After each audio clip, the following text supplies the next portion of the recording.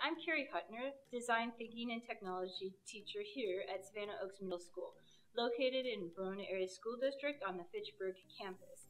Here at our 6-8 middle school, we work with the K-5 elementary school that is right next to us. The project Designers of the Future is a submission to build on the collaboration that we have already started between our middle school students and our elementary school students.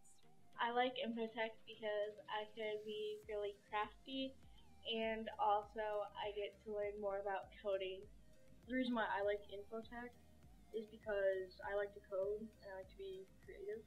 We went over to the school next to ours, and we helped some of the kindergartners create bubble wands.